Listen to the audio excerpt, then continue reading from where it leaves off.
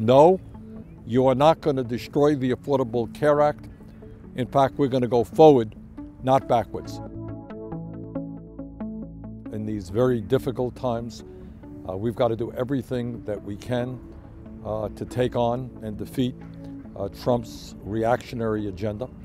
And one way we can do that is make it clear to Trump and the Republicans that we are not going to see the Affordable Care Act demolished.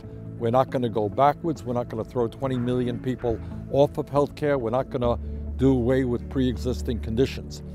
Please attend on Saturday, February 25th, rallies that are taking place all across this country. Please go to moveon.org, find out where there is a rally near you, and please get involved. We need as many people as possible to come out.